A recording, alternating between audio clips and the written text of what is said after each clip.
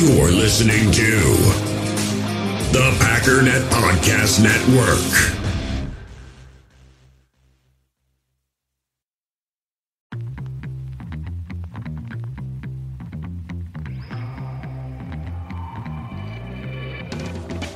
Ladies and gentlemen, let me ask you a question. Have you ever heard in your entire life of test driving a phone network? Well, now you have, because US Cellular is going to let you test drive their network for free for 30 days. So anywhere you go where you got some dead spots, where your service isn't super strong, you're trying to listen to the podcast and it drops out when you go here because you got no internet service anymore, real simple. Just whip out your phone, do a little beep boop bop boop. That's you pushing the buttons to go to the right place. And you can get the app and try it out for yourself. So go ahead and test drive US Cellular's award-winning network free for 30 days. That's US Cellular, built for us. Terms apply, awards based on OpenSignal independent data. So go to uscellular.com for all the details.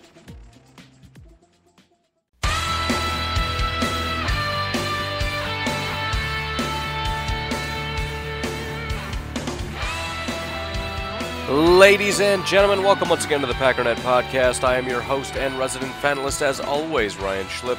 Check us out online, packernet.com. Find me on Twitter, pack_daddy.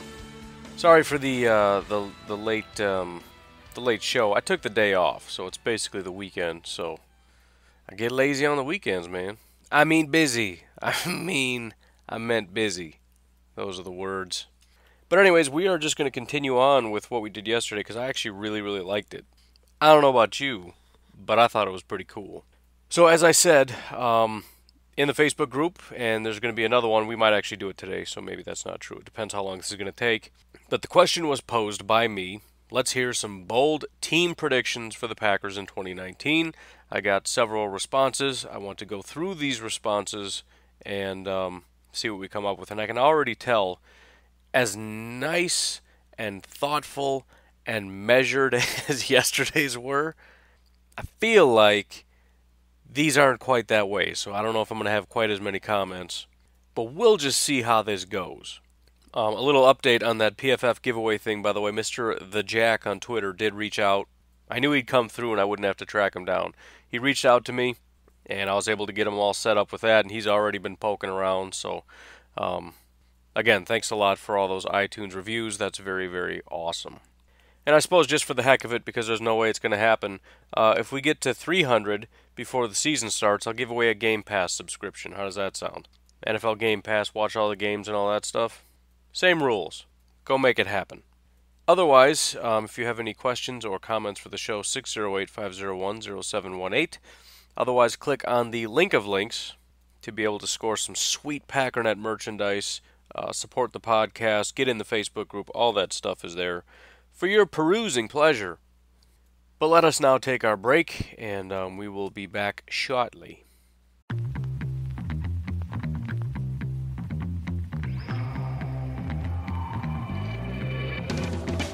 Ladies and gentlemen, let me ask you a question.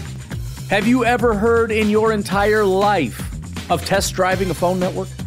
Well, now you have, because US Cellular is going to let you test drive their network for free for 30 days. So anywhere you go where you got some dead spots, where your service isn't super strong, you're trying to listen to the podcast and it drops out when you go here because you got no internet service anymore, real simple. Just whip out your phone, do a little beep boop bop boop. That's you pushing the buttons to go to the right place. And you can get the app and try it out for yourself. So go ahead and test drive US Cellular's award-winning network free for 30 days. That's US Cellular, built for us. Terms apply, awards based on OpenSignal independent data. So go to uscellular.com for all the details. All right, so let's get started right off the bat. Anthony in the Facebook group says, the Packers beat the Lions for the first time in 2 years. I kind of feel like Anthony's taking shots here, and I mean that in both ways. He's kind of being a little aggressive toward the Packers. Also think he might be a little drunk. But no, it's been, it's been a rough stretch with the Lions, but it's not so much the Lions, in my opinion. It's just the Packers over the last 2 years. 2 years ago, Aaron Rodgers was hurt, so there's that. And then last year, the team was complete trash, and especially toward the end of the year, and we didn't really face the Lions until late in the year. Our first game against the Lions was in October, and then we faced them in December and got blown out 31-0. I will say it's a little bit sad, though. This is the first time the Lions have gone on a 4-game win streak against the Packers since their 4-game streak from 82 to 83. Since then, there's only 4 times the Lions have beat the Packers twice in a row or more. That is up until this 4-game streak here. Bottom line is the Packers have absolutely dominated the Lions since forever. Just thought I'd throw that out there. And don't misunderstand. I know he said he believes the Packers are going to win, but you need to understand he's picking on us, man. But that's all right. I'm trying to see if there's anything that I can glean from the schedule. We've faced the Lions in Week 6 at home. I think if we lose that game, I'm going to be worried about that. Because the Lions are like any other divisional opponent. Even when they're not great, as a team, you still worry that they're going to win one. I think Week 6 is kind of the biggest one. It's early enough that if things aren't going great, it's not full on this everybody's super depressed, right? So if we don't get off to a super hot start, they're still like, we can do this, right? We got to turn this around, and the Lions can be that team that you can turn it around on. It's also a home game, so there's that. But it's not too early to the point where it's like we don't even know what we're doing yet. By Week 6, you should have a pretty good understanding of things. So I like the Packers' chances in Week 6. Week 17 is just up in the air. It just depends what the Packers are at that point and what the Lions are at that point. I don't have any idea what the NFL is going to look like by Week 17, but I think Week 6 is going to be kind of important. And important for the team as a whole. I mean, there's so many variables here, but it's one of those, just like last year, there were certain games we just had to win, and a couple of them we did not. That wasn't great. Not only was it not great as far as the standings at the end of the year, it was not great for morale, it was not a good indication of things to come, all that. But sure, I will jump on this bold take. And as Sean Luke said in the comment underneath, I think both games, the Packers winning both games, would be more of a bold prediction, which I think is true. Kyle says, top 5 defense leads the team to a division title, not the offense.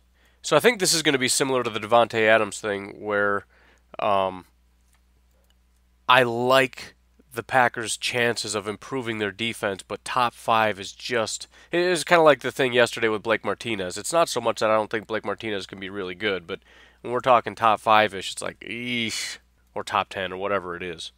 It's just, it goes beyond being a very good defense, right? Top 10 is very good. I mean, the 10th best defense is going to be a pretty tough defense to go up against. Top 5 is crazy. I think with that said, however, it's not entirely impossible. It just kind of depends which teams are going to stay. Because when I just go to PFF and look at the top defenses, there's no guarantee that these guys are going to stay at the top. The Chicago Bears, I think, are probably going to stay above the Packers. I don't know that, but I would assume that. The Patriots should be good, but I don't exactly know how good. The Texans have a real good defense, but they also have a very volatile defense.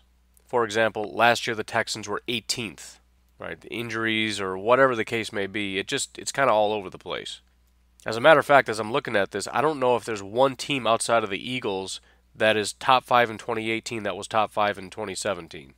The Rams, I don't know about the Rams, man. They've got some good pieces, but they got a lot of deficiencies. They've got maybe the best pass rusher in the NFL right in the middle of that defense. But I don't know about their outside linebackers. I don't know about their inside linebackers. I'm not saying they're not good. I'm just saying, do I know for sure they're going to be better than the Packers if the Packers have a really good defense? I would guess they are, but it's not impossible. It's not impossible to the point where it's like, well, the Packers can't be top 5 because we know definitively the Rams will have a better defense. The Eagles are probably going to have a really good defense. The Ravens lost a ton of players, so I don't know if they're going to stay there. The Saints, I think, are still going to have a pretty good defense. The Jaguars are going to have a good defense. Titans could go either way. The Vikings could go either way. So it's kind of twofold. On one hand, there's no one team outside of, maybe the Bears, the Jaguars, Eagles, maybe Patriots, whatever in your mind is just a steady, solid, really good defense. There aren't too many that I'm going to say I know they're going to be better, which is to Kyle's credit. But on the other hand, there's a lot of teams that it's going to be hard to leap over. Right? The other side of that is how many teams do you know are going to be worse than the Packers? The 49ers had the 32nd ranked defense last year. I don't know that the Packers are going to have a better defense than the 49ers. They've got a lot of pieces. The Raiders are going to be trash. The Browns are ranked 27th. They might have a very good defense. Let's see. The Lions were 23rd. They can and probably will improve. The Panthers, the Colts were pretty low, but we saw what happened with them at the end of the season. The Seahawks are losing a ton of talent, but they could be up really high. The Chiefs, we'll see what happens with their new defensive coordinator. They've paid a bunch of money for this pass rusher. They've got a really, really talented guy in the middle of that defensive, the D-line. The Chargers have, Bosa and Ingram. The Redskins have always got a pretty stout defense. The Cowboys have got some great pieces. Just on and on and on. The Bills and the Jets and the Broncos and the Vikings and the Titans and the Jaguars, all of them. So it's kind of just a free-for-all. And it depends which way things fall for each team. Statistically, it's going to be hard for the Packers to get up there, but as I've been saying all along, it really just becomes a question of, is it a hit or a miss on each candidate? And if it's a series of hits, in other words, Za'Darius continues and actually gets better than last year, Preston is as good or better than last year, Gary is a big hit. Kenny Clark and Mike Daniels, we already know what they bring. Kyler can kind of keep bringing that same thing he brought last year. If Jair takes another step and King takes a step and Josh Jackson takes a step and Savage is a good player and Amos stays the same, suddenly all of a sudden it gets to the point where top five, if they're not top five, it's weird. If all these players hit, Oren Burks becomes a quality player and Blake can, continue to play well and grow in this system. Suddenly there's no question because Pettin isn't a weak link. But again, it's one of those things where it's each one of these things in my mind is flip a coin, and what in my mind for your prediction to come true, it would have to fall heads about 10 out of 11 times, and I'm just not going to put money on that. The other part of the question, or the statement, I guess, top 5 defense leads the team to a division title, not the offense. In other words, the defense will be better than the offense. I hope not, but maybe. And the only reason I say I hope not isn't because I don't want the defense to be dominant. I just think this team runs through Aaron Rodgers, and it always will. And that's not a bad thing because it's the NFL in 2019. If your team doesn't run through your quarterback, I don't know if I like your team very much. What are the Saints without Drew Brees? What are the Patriots without Tom Brady? What are the Chiefs without Mahomes? I mean, just a great team with a great offense led by a great quarterback complemented by a dominant defense is how you win a Super Bowl. I'm not going to complain if the defense is better than the offense. If you just told me that as just outright, hey, just so you know the defense is going to be better than the offense, my fear would be the offense is still really bad, and therefore the team isn't going to be very good. But again, what Kyle is saying is top 5 defense, so I don't know that means the offense is bad. Either way, it's a little too optimistic for me, but I really, really hope it's true. Dustin says the Packers exceed expectations, walk away with the North and a first-round bye. I don't hate it, primarily because I think if you win the North, getting a first-round bye is I don't want to say it's guaranteed, but it's a tough division. And if you're the best in the best division, although, maybe if you have a really good division, you're kind of getting banged up by the other guys, whatever. You lose a couple of those games, it kind of hurts you. But I could definitely see whatever team ends up winning the North could have a first-round bye. But historically, what is that? At least 12 wins? I mean, if we can get through this gauntlet with 3 or 4 losses, that's incredible. I mean, we would have to... Let's see. If we got 3 losses, who are they going to be 2? It seems insane, but when you look at the schedule, as hard as some of these seem, I don't know.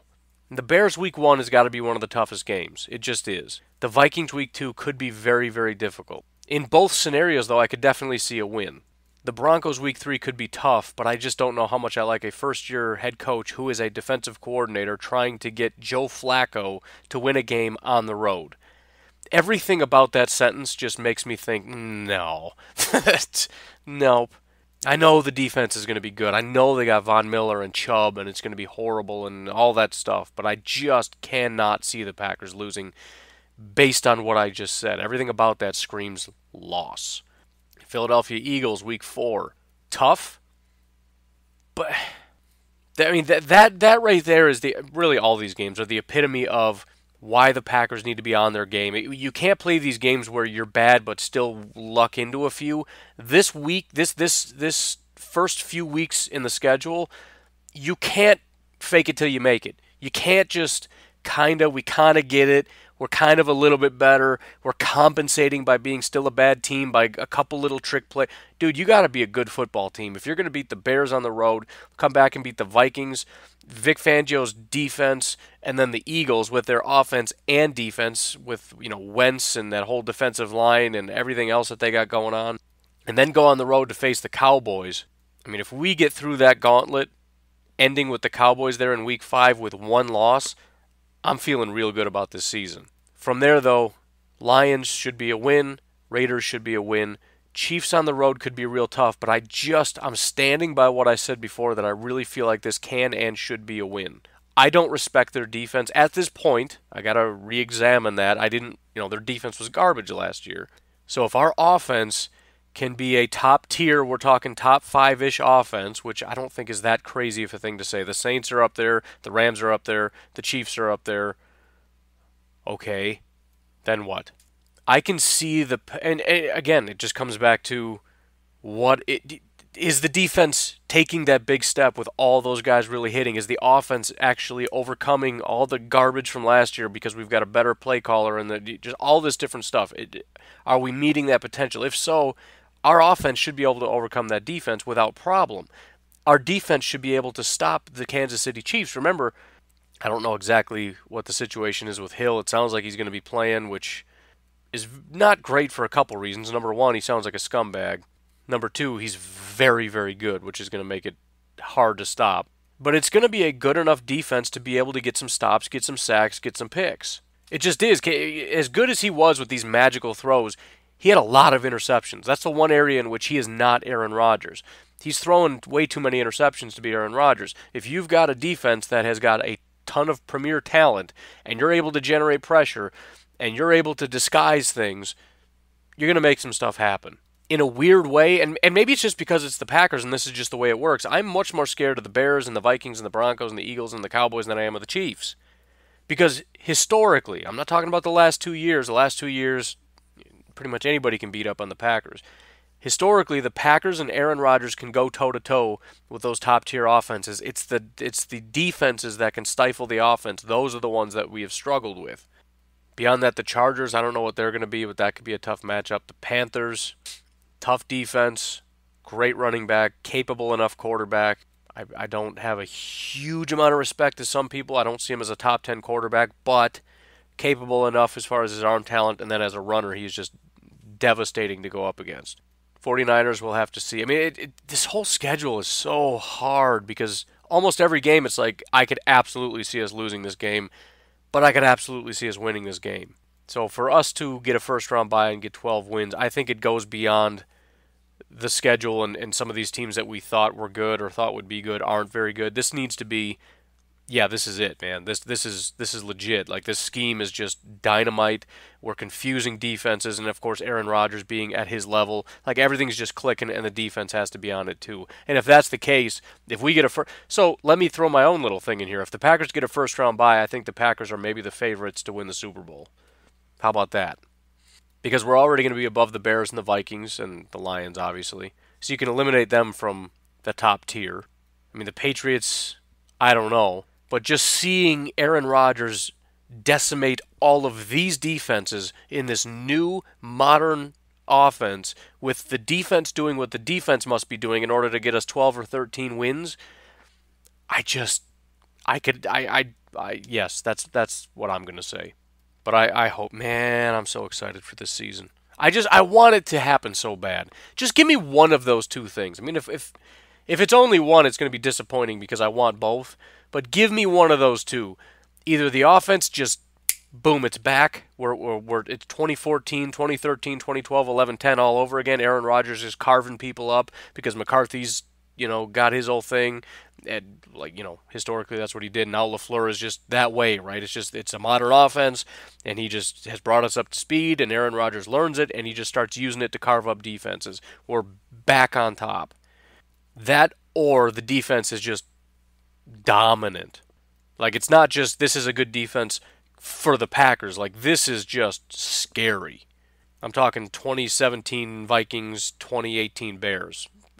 Unrealistic, but you get what I'm saying, right? Really, really like, oh no, I don't want to face this defense kind of good. Just give me one.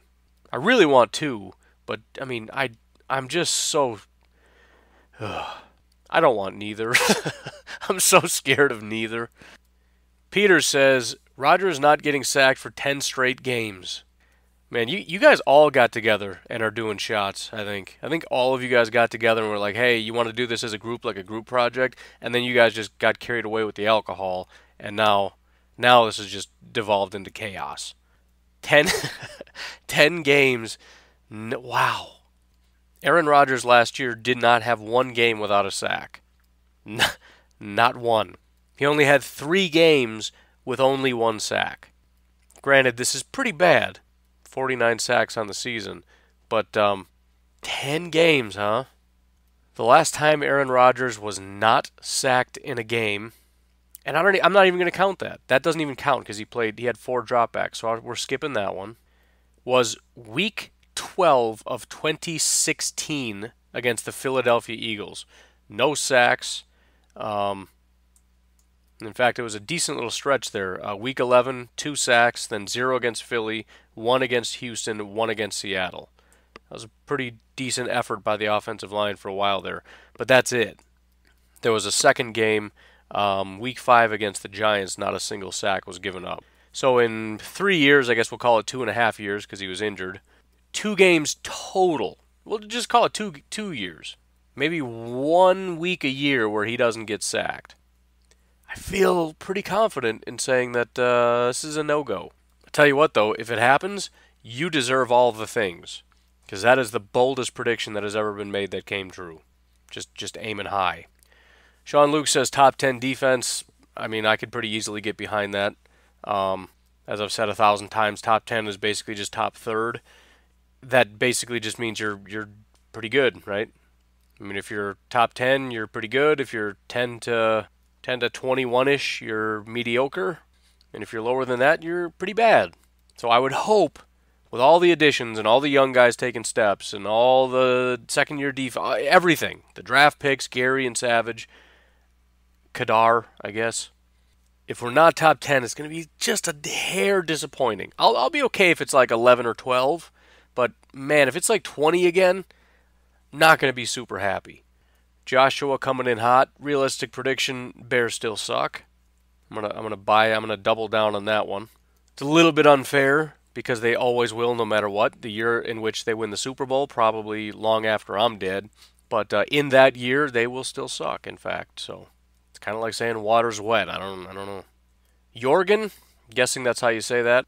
Jorgen from Norway says Packers go undefeated in the division.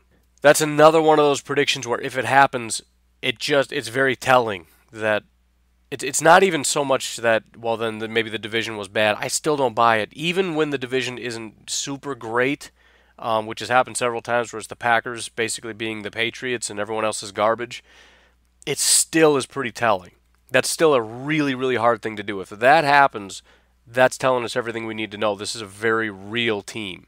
Even if the Bears' defense completely falls off and Trubisky doesn't take a step and the Vikings continue basically what they were last year and the Lions were what they were last year, that wouldn't be the best division that the Packers are going up against. But still, week 1, when everything's kind of crazy and volatile and nobody knows what's really going on, in Soldier Field, I mean, that's a very bold prediction. And again, that's very telling that the Packers are for real. Some of the hardest games are going to be week 1 and 2. The reason I say 2, even though that's at home against the Vikings, is just because things are so volatile. The Vikings have got a better understanding, especially the defensive unit has got a better understanding of what's going on than the Packers offensive unit does. However, the Vikings offense is also under a new offensive coordinator, so they've got to kind of go through that same learning process the Packers do. Otherwise, the last 3 weeks, you got the Bears again, which is going to be tough. You got the Vikings in Minnesota. You got the Detroits in Detroit. So that last 3 weeks is really going to put this theory to the test. But I look forward to it, man. It starts with week 1. A lot of predictions are going to fall apart right after week 1. Joel says 7-9. Got another one taking shots here. To be fair, though, in both cases, they're kind of compliments, because that would technically mean the Packers got better. It would mean the Packers are still terrible, and the Matt LaFleur experiment, at least in year 1, wasn't very good, and Mike Pettine's defense didn't get all that much better.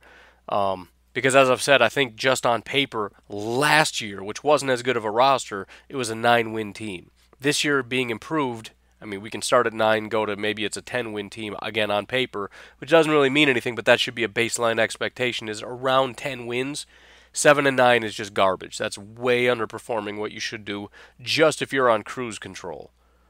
Justin screamed Super Bowl, crying face, let's go, again screaming, lots of exclamation points. So Justin is drinking Red Bulls. By the way, why didn't you guys invite me to this party? Sounds like it was a lot of fun. There's screaming and there's other things that are happening. Maybe I wanted to come. I don't know. But yeah, let's do it, man. Super Bowl. No real comments on that. I mean, I can reiterate. Aaron Rodgers is going to need to make this offense go. He's going to need to be able to work within the offense. The defense is going to have to complement the offense. So basically both things. Me saying I hope we get one of those two things, that's not going to be good enough. We need to have 2 of the 2. Not saying top 5 in both categories. Aaron Rodgers has to be able to distribute the ball. The run game has to be working. Defense has to complement the offense. In other words, they're not just going to get blown out to the point where, you've got Aaron Rodgers running up the score 30, and then the defense comes up and scores, 28. Or they're always nipping at our heels. Either they win, scoring 45, or they lose, scoring 32, or whatever. If the Packers score 35 or whatever. That's not good enough. That's going to end up just being, 2016 all over again with the Atlanta Falcons, where it's the first team to kick a field goal loses. Got to stop that, man. That's just not good enough, right? The Falcons were a similar team that year. What happened? They go to the Super Bowl, their offense dominates the Patriots, and their defense completely drops the ball, and they lose the Super Bowl in spectacular fashion. You gotta have the defense. Andy says 2 1,000-yard receivers and a 1,000-yard rusher. I'm already on board with the rusher. I think Davante as a 1,000-yard receiver is pretty solidified pending injuries. The question is there going to be one more, which I think is kind of where the bold prediction comes in. But it's not that crazy, right? 2018 it didn't happen, but the offense was not good. None of the other receivers were very good. 2017 the injury. 2016 the last time this was a functioning team. Davante Adams had 1,214 yards. Jordy Nelson had 1,337. There you go. 2014, Jordy had 1,600. Randall Cobb had 1,400. The bigger issue that I have with this is not that it's impossible. It's a matter of, right, the illustrations were Davante Adams and Jordy Nelson and Randall Cobb. Do we have a 2015 Randall Cobb? Do we have a 2014 Randall Cobb? Do we have a 2016 Davante Adams? Beyond that, if you go back even further and look at teams when we had like 4 or 5 wide receivers on the roster, the ball gets distributed a lot more. So it becomes a lot harder for one person, much less 2 people, to stand out over 1,000 yards. It's not impossible. 2009, Jordy Nelson, James Jones, Jermichael Finley, Donald Driver, Greg Jennings. Driver and Jennings were over 1,000 yards. But I think the thing that'll really boost this is if we have a legit number 2. Not a rotation, not, mostly MVS, but a good amount of Geronimo, and then a pretty heavy amount of EQ, and a little bit of Kumaro, and a little bit of Trevor, and, that kind of stuff. If we're doing 2 wide receiver sets a lot more than we have, which is the expectation, I don't know if it's going to happen or not, but that is an expectation, and you have, again, one guy that is solidified, if it's primarily going to be MVS, then I think there's a decent chance, especially when you look at Marquez and his yards per reception, the fact of him getting, when he gets the ball, their chunk plays. That's going to help, obviously, him getting up to 1,000+ yards. Lauren says 12-4 NFC champs. Kind of covered that. That's a little more specific, but yeah, that's when it gets serious, man. 12 wins is that's in my mind, that's the line, right? 11 wins is a really good team. Maybe you get the division, maybe you get that first round bye. 12-4, win the division. We're talking probably a good chance. Well, if you win the division, but you've got a good chance at that first round bye. 12 wins is that premier team. That's a different level. That's when you start hearing, similar to what we heard for about 5 or more years, every year at the start of the year, the Packers are the favorites, the Packers are the favorites, the Packers are the favorites. That's when the Packers are 12-4 regularly, right? 11, 12, 13 wins. That's a different kind of thing. And if that happens in LaFleur's first year, now am I actually buying that? For our purposes, sure. Would I ever put money down on that? No, I would not. But again, I asked for bold predictions. Patrick says 10-6 as long as there are no major injuries. I think that's sort of what I would call a good benchmark. So this is actually perfect that they're next to each other. I think 9 wins is sort of disappointing. 9 wins is, we're probably not even in the playoffs at 9 wins. And if we do get into the playoffs, it's one of those things anything can happen, you're not feeling super confident. 10 wins, you kind of get to that point where that's a decent season. 10 wins is 10-6 is a pretty decent season. Good chance at making the playoffs, especially when we're talking about first year in the system. A lot of still young guys. Second year with Pettine, a lot of young guys. You feel like this is for real, and we got a good chance of making a push in the playoffs. But if we don't, we come back next year, and there's no reason to not have anything but optimism. The next level from there would be the 12 wins, and that's when it's like, oh my goodness, this is a scary team. From there, we got Jacob saying 13-3 if no major injuries. I think that's the same category as 12-4. You cross the 12 threshold, and obviously it's better, 13-3, 12-2, whatever, 15-1. It gets better every time, but that's premier team. And I agree, but I add one more caveat. He says 13-3 if there's no major injuries. I say 13-3 if there's no major injuries, and we can hit on these on these free agents and draft picks. We got to hit on a few of them. We need to hit on an offensive lineman. We need at least a better right guard. Again, no major injuries, so we're not losing our tackles. We're not losing our quarterback. And then if we can hit on, hit on the safeties, hit on the pass rushers, and improve our corners, I'm going to be okay with this 13-3 prediction. Now, I'm asking a lot, right? No major injuries is a lot in and of itself. Rodgers getting through the season, the tackles getting through the season, et cetera, et cetera. Aaron Jones. But that plus all those additional hits, and I think 13-3 is a reasonable, it sounds unreasonable, but I think it's a reasonable expectation. Because I'm allowing 3 we can lose to the Bears, we can lose to the Chiefs, we can lose to one other team, but we're expecting to not only beat all of these teams that aren't up to this level of, Aaron Rodgers in a great offense, no major injuries, great defense. I mean, just think what it means if the safeties hit, meaning Savage is a solid player, Amos is the same guy as it was with the Bears. If the corners all take a step, this is one of the better DB groups in the NFL, not to mention maybe the best pass rushing unit in the NFC North, which has some of the best pass rushers in the NFL. To say that 13-3 as a reasonable expectation is unreasonable, I just don't agree. I think if you're that good, which again, it's a matter of I doubt we can hit on all these things, but if we can, you gotta be hitting that at least 12-win mark. Because we have Aaron Rodgers, and we have Aaron Jones, and we have LaFleur, and we have Mike Pettine, and we have David Bakhtiari, and Balaga, and Lindsley, and Devontae Adams, and we have Jair, and Josh Jackson, and Kevin King, and Amos, and Savage, and Gary, and Preston, and Za'Darius. Expectation is 12 wins for me. Again, that's if they all hit, and if they're all healthy. If it turns out some of these draft picks were not great and these free agent pickups guys regress, Amos, he was only good because he was with the Bears. He regresses. Savage wasn't a great pick. Jair is still our only good corner. Preston or Za'Darius. One of them just doesn't pan out, and Gary's just not doing very much. He's a 4-sack guy. It's just going to be the same old kind of defense, and we're not going to get to that point. Garrett says the secondary leads the league in takeaways. So last year, the league leader, not surprisingly, was Chicago, and by a pretty wide margin. Number 2 was Cleveland, which is surprising at 31. Chicago had 36. So let's just say Chicago regresses. We're aiming for that 30 takeaway mark. Well, let's say some teams get in 30. So 31, 32, somewhere in that range. So we're looking at about 2 picks a game, or fumble recoveries, or whatever. 2 takeaways per game.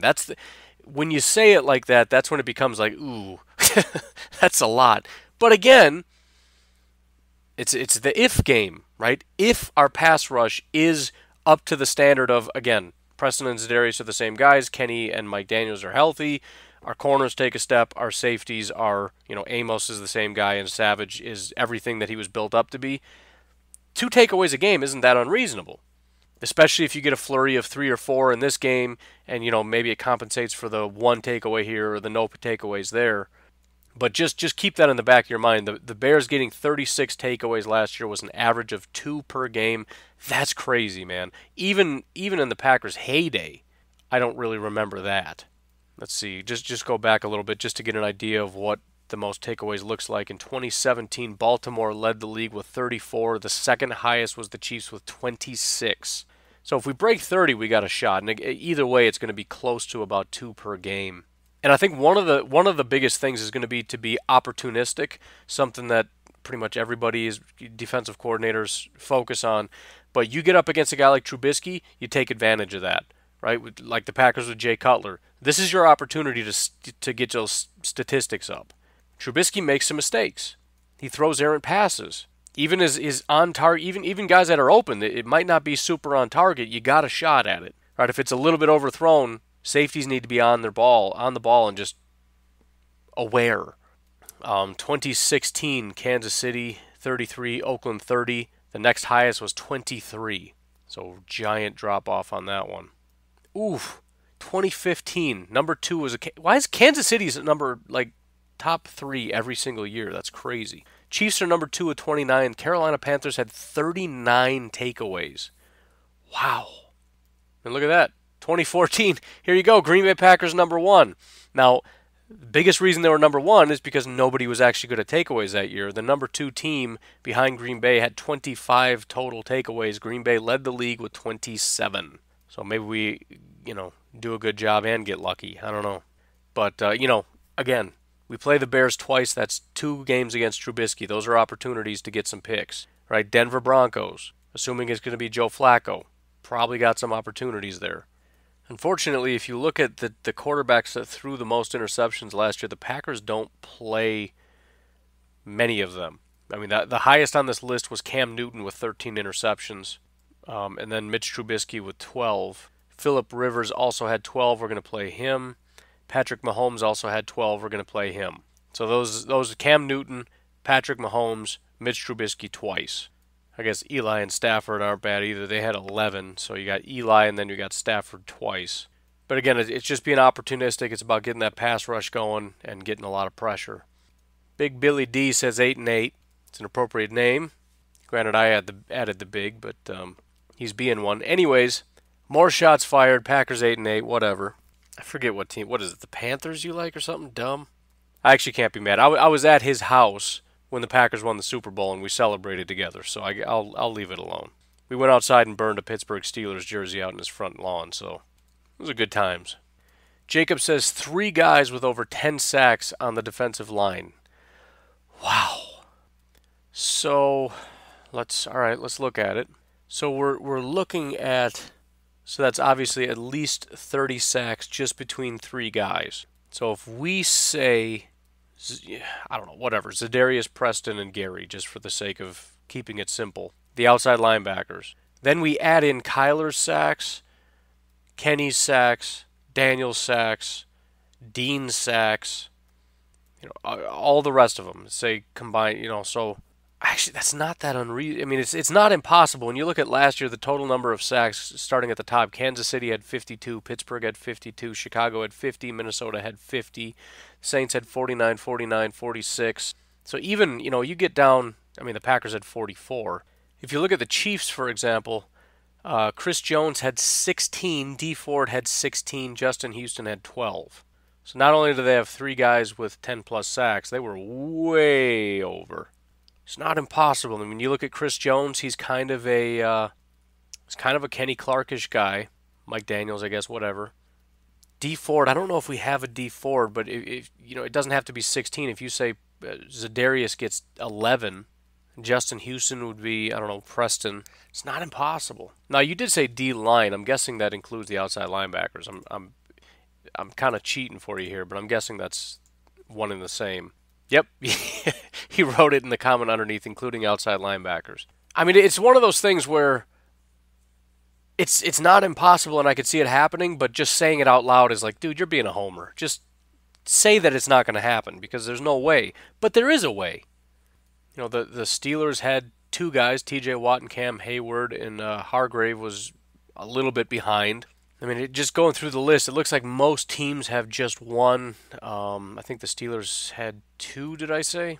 But the Bears obviously was just, the Vikings also. Nope, Vikings just had 1, Saints had 1, Bears with Khalil Mack just had 1. And these are some of the higher up teams. But the reason I kind of can see it happening is if you told me the Packers got, let's say, 50 sacks, I just have a hard time picking any one player that got 16, 17, 18 sacks. I just don't see that.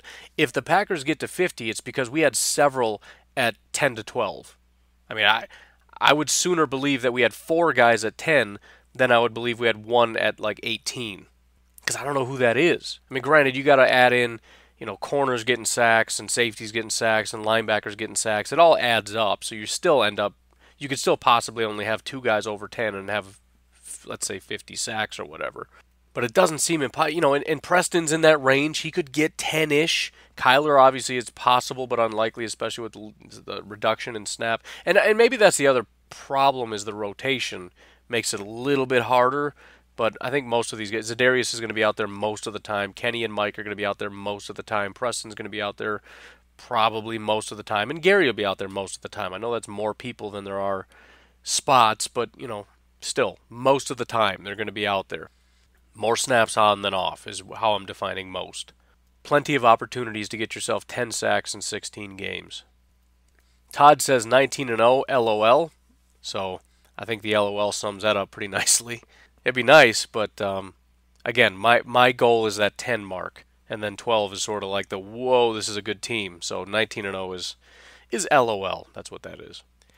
The broad strength and depth of the... this is Chris in the Facebook group. The broad strength and depth of the Packers pass rush might not yield an elite star, but gives us 2 or even 3 all-pros in the secondary. So that's kind of what I was saying, but it's sort of a different angle of it. So we're going to have a bunch of guys that are pretty good up front, but they're not necessarily in and of themselves going to stand out. But as a unit, they will. Now, my point was, as a unit, that means we're going to get a lot of pressures, a lot of sacks. His point is that unit is going to make the defensive back stand out. So it's all kind of coming together.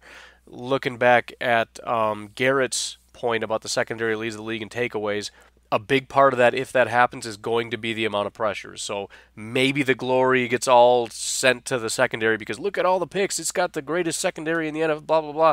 But really a lot of that has to do with the pass rush. So I could definitely see that being the case. Now, 2 or 3 all-pros in the secondary, I don't know about that. But maybe if we dial back the language a little bit, I could get on board. David says, Jay Sternberger has 50 catches, 650 yards, and 3 touchdowns. It's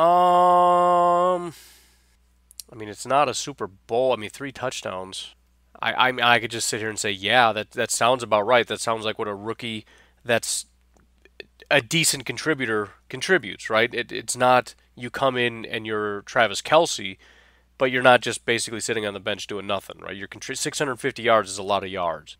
It also kind of brings out sort of what I was talking to a friend about, where I don't know if Jace is going to be a super awesome red zone threat, but, up to the 20-yard line, I think that's where he kind of carves it up. So if you're looking at 650 yards, but only 3 touchdowns, in other words, the ratio to yards and touchdowns feels a little bit low on the touchdown side, in my opinion. If you look at, for example, Devontae, he has double the yards, but he'll have 4 times that amount of touchdowns.